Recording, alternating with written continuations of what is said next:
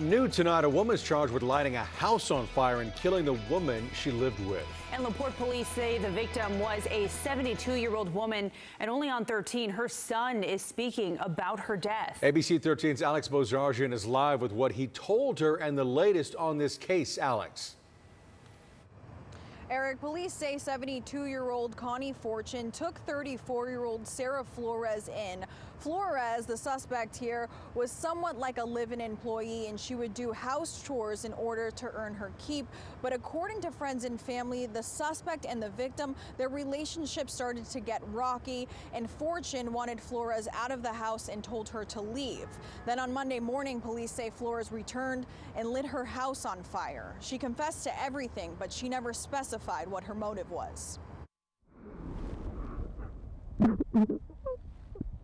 This is a reunion under the worst possible circumstances. A brother and sister brokenhearted after someone set their mom's house on fire while she was still inside.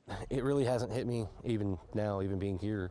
It still hasn't hit me. Not really. It will later, I'm sure. A lot of people knew Connie Fortune. She ran the local food pantry for years, where she touched a lot of lives along the way. She was a very good person. Outside of my mom, one of the best women I've ever met in my life. I'm helping people trying to get clean. Tony Felcher says his mom was always taking people in who were going through hard times. One of those people was Sarah Flores. My mom did a lot of things trying to help this person, including sending them to rehabs. But the relationship became strained last year when Flores was charged with drug possession. According to court documents, it was methamphetamine. Fortune no longer wanted her around, according to friends and family. Then on Monday, Fortune's house went up in flames. Porte police say Flores fully admitted to lighting the fire. To have something like this happen to anybody is crazy. I've never seen anything so devastating in my life.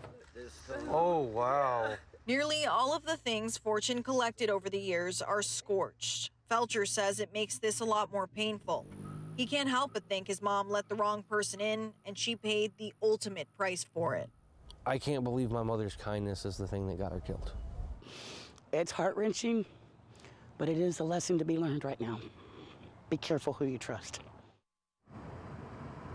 Flores is facing charges for arson and murder. The DA's office tells me that she's expected back in court tomorrow at 9 a.m.